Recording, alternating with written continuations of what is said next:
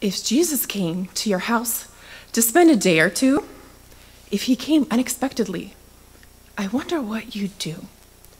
I know you'd give the nicest room to such an honored guest, and all the food you'd serve him would be the very best.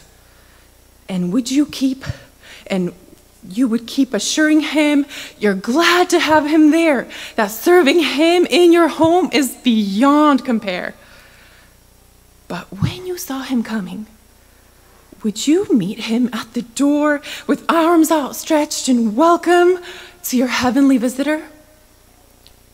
Or would you have to change your clothes before you let him in, or hide some magazines and put the Bible where they'd been? Would you turn off the radio and hope he hadn't heard, and wish you hadn't uttered that last loud, hasty word? Would you hide your worldly music and put some hymn books out?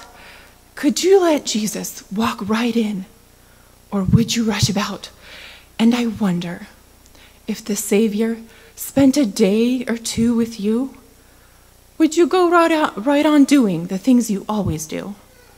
Would you keep right on saying the things you always say?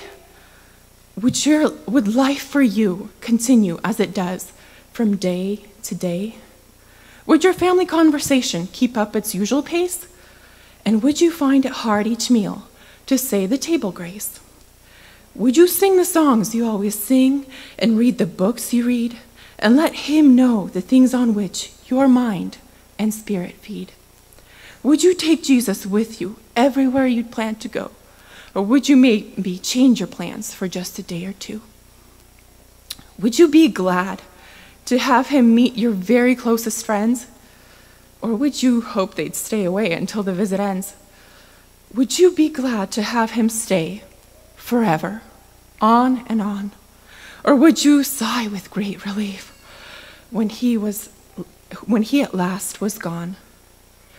It might be interesting to know the things that you would do if Jesus came in person to spend a day or two with you.